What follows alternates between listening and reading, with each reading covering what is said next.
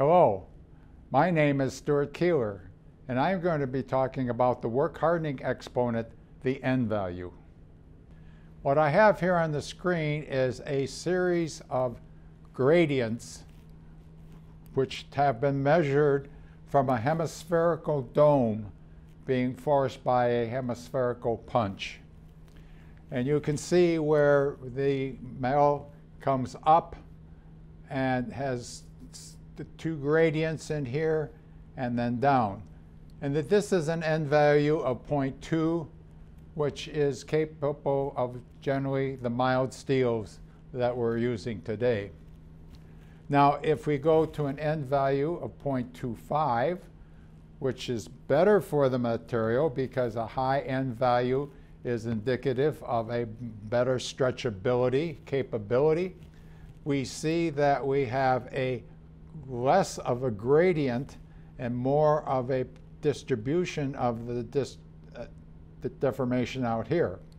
0.25 would be a vacuum degassed interstitial free steel. Now we go to an extreme here, 0.35 and 0.45, which happen to be stainless steel grades, austenitic stainless steel. And here the N value says, I'm going to work harden so hard, so fast during the deformation that I'm not going to let it occur at this high strain area at the top of the dome. I'm going to force this deformation way out here to areas that are not getting the deformation before.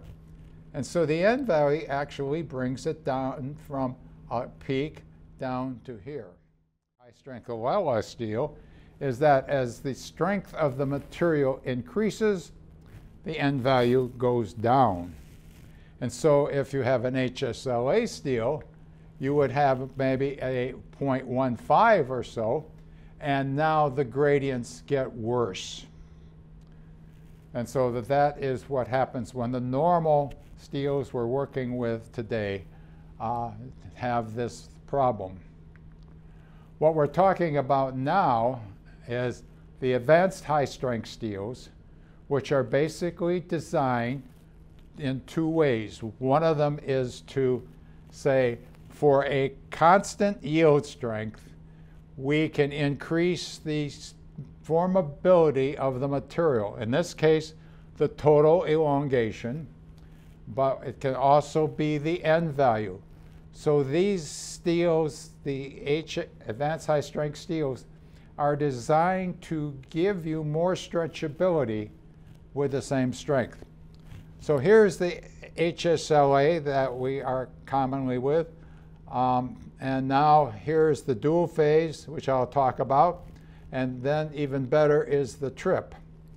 So for basically a 500 MPa, the HSLA averages in here about 15 to 20. The dual phase up to 20. The trip is up into 25% elongation. Now, how do they do that?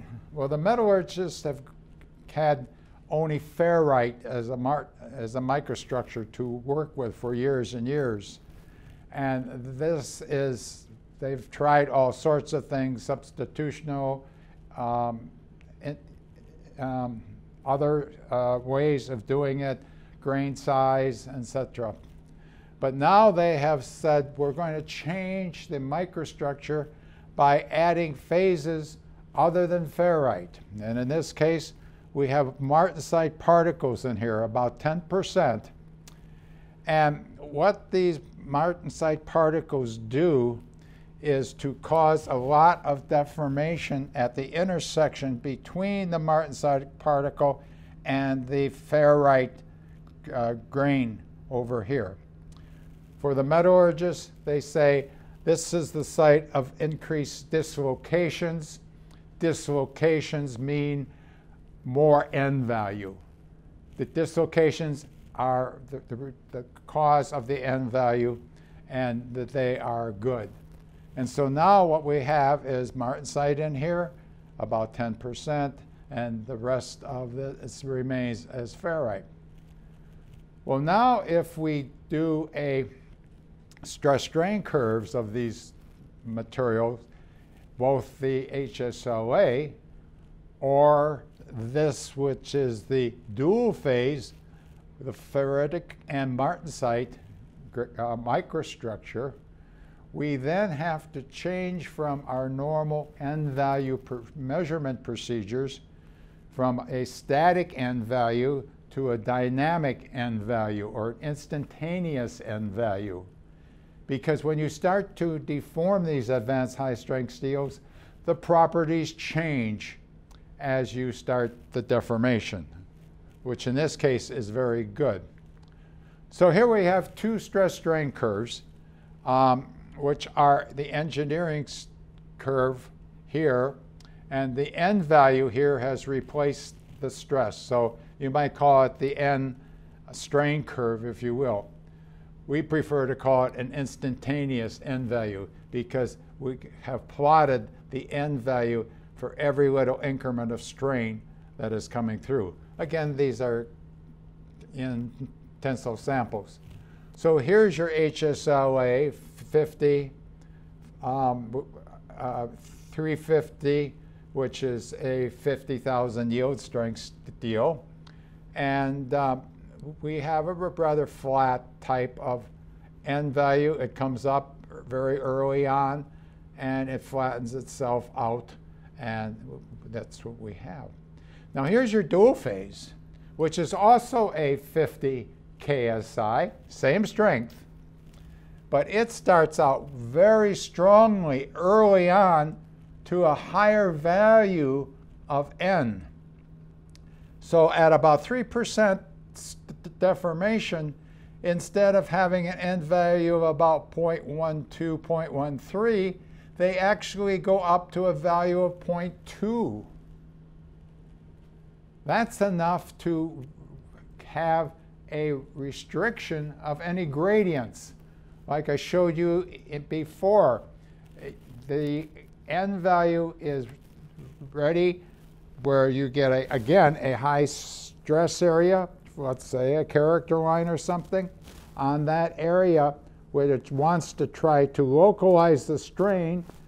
The dual phase says no. As soon as you start to deform, the N value goes up and I'm not going to let you strain. And so it knocks down these gradients.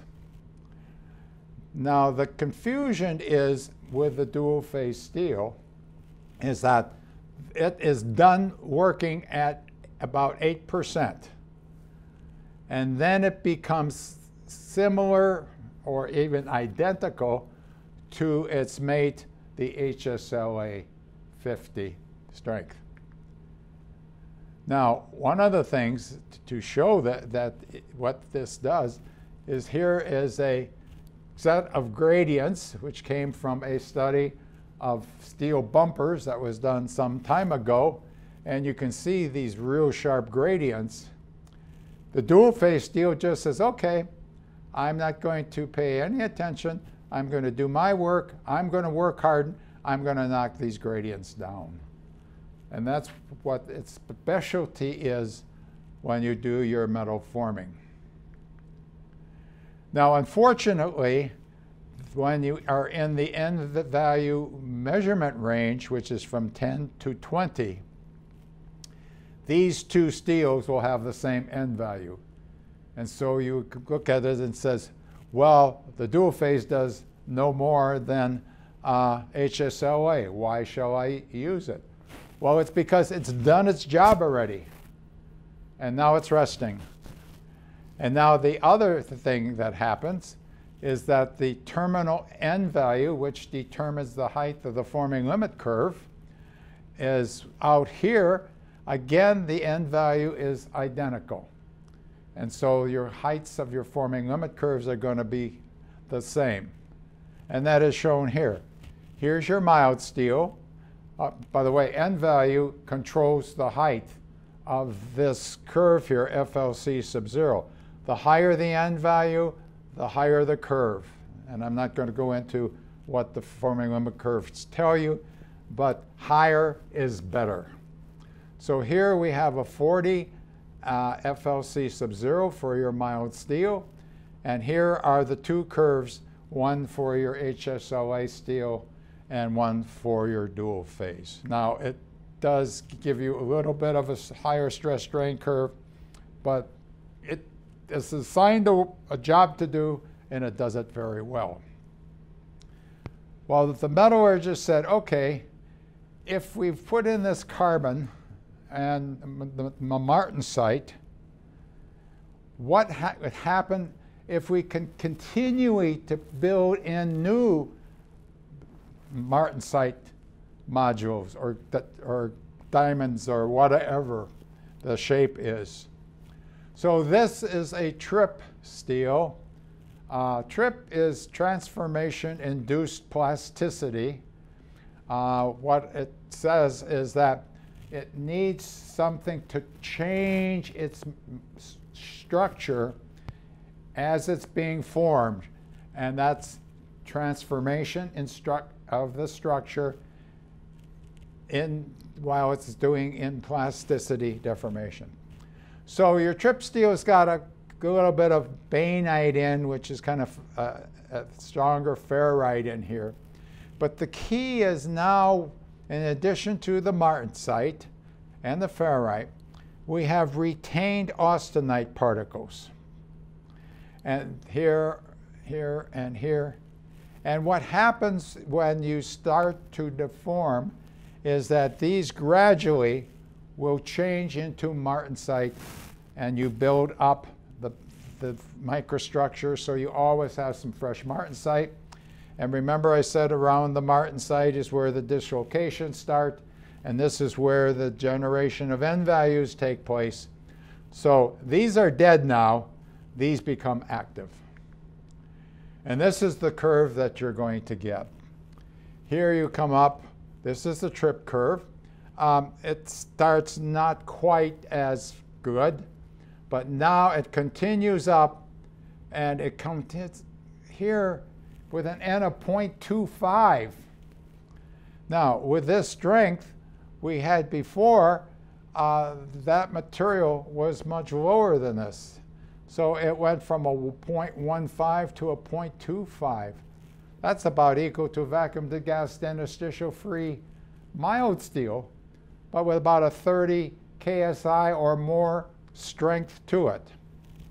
So the main advantage of the trip is that it builds out stretchability so that you can have your whole stamping now starting to benefit from this better stretchability, and you get a much deeper stamping. You have a much more complex stamping is available. Advanced high-strength steels, which I've been talking about, have many, many benefits for the press shop and can make more severe stampings work. However, they are more complex. They change their properties as the deformation begins. And so you must have a better understanding to know how to find out what they do and how to apply them to your problems of your press shop.